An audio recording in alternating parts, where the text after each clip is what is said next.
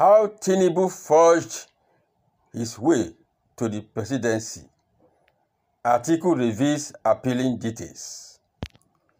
Former Vice President and presidential candidate of the People's Democratic Party, PDP, in the 2023 election, Alhaji Atiku Abubakar has launched a fresh attack on President Bola Tinubu, accusing him of forgery and deception.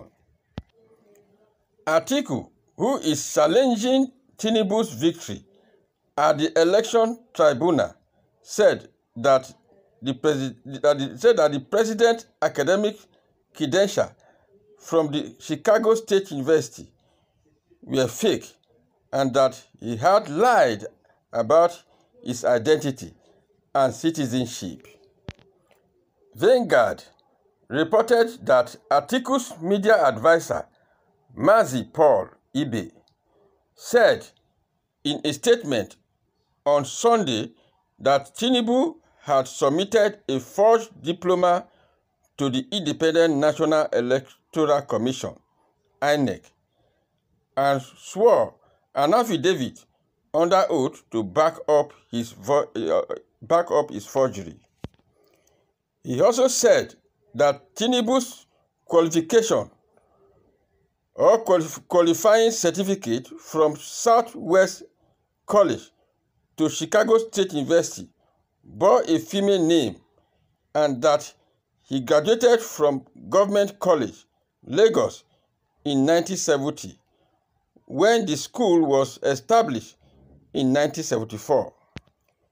Ibe further said that Tinubu had denied having dual citizenship in the document he submitted to INEC, but the Chicago State University document shows a black American owner. He also said that Tinubu had smuggled Adekule in his name in his NYSC certificate, while the Chicago State University document said his middle name was Ahmed. Ibe said that Tinubu's house of forgeries was an impending drama and that his supporters and spine doctors were trying to twist the fact and confuse the public. He said that Atiku was determined to expose Tinubu's lies and prove that he was not qualified to be Nigeria's president. The All Progressive Congress, APC, has dismissed Atiku's allegation as baseless and motivated by hatred.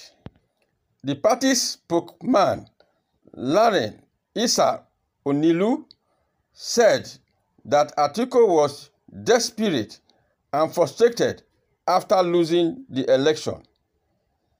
He said that Tinubu had valid certificate from Chicago State University and that Atiku was wasting his time and resources on a futile legal battle. This issue of Tinubu's certificate forgery is a very serious battle between Atiku and Tinubu. Only the Supreme Court is needed and must do the needful. Fairly, they must be fair in this matter, or else the whole world will ridicule Nigeria. The whole world will see Nigeria as a shame, as a country. This is because the international community is watching. The whole world is watching. They're watching on how the case will go. Atiku is bent to remove Tinubu from the seat as president. with all the fat he has.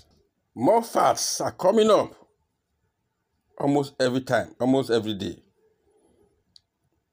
The document of the Chicago State University, the certificate is showing that Tinubu is a female. Why is secondary school certificate is showing that it's a male? All of a sudden, Adekunle have come up. Ahmed is disappearing from Tinubu certificate. So you can see that so many facts are coming up that is showing that this document, this certificate, these results are not authentic. But this can only be proved by the court of law. It can only be proved at the Supreme Court. Now that Atiku has failed the first round and is taking an appeal to the Supreme Court, the Supreme Court have the final say. And this is the final bus stop. But we also believe that if the Supreme Court is biased and they turn the case on the other hand, that they are not fair, I believe Atiku will also take this case to the international world so that he will get a fair judgment. Tinubu will be disqualified if it is proven that the certificates were forged, and this will automatically lead to its removal from office. A new election will be conducted. So guys, I really like to hear from you, to know your take on this.